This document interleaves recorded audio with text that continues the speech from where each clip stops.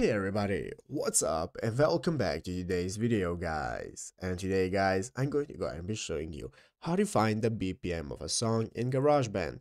This is a very simple thing to do, so make sure to watch this quick and easy video till the very end and follow my steps correctly so you can make sure that this works the same for you and you can do this yourself.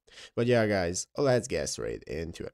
So the first thing you want to do is go ahead and open up the official GarageBand application on your mobile phone if you've not already. If you do not have the application, just go ahead and download it from the App Store, and after opening it up, you'll be greeted by this main page right here, which is the home page where you can find all the info that you need, such as the instruments you can play, the audio recorder, and so on. So let's go ahead and see how to find the BPM of a song that we add to GarageBand. So I'm going to open up the audio recorder option right here, and this is going to open up this recording menu, and now we can go right here into the upper left corner and click on the edit mode. That's going to open up the mixing mode right here where we can find all of our tracks, and by using the button right here in the upper right corner, we can get started with adding a song.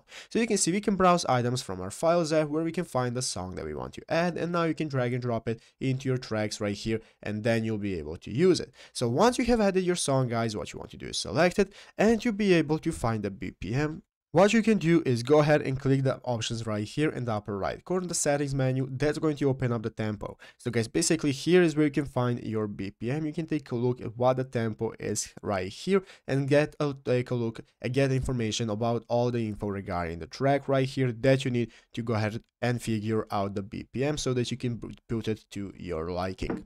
But yeah guys, basically that is it, how to take a look at that. So I hope this video was helpful. If it was, make sure to leave a like and subscribe to the channel. So you guys, thanks for watching, take care and bye.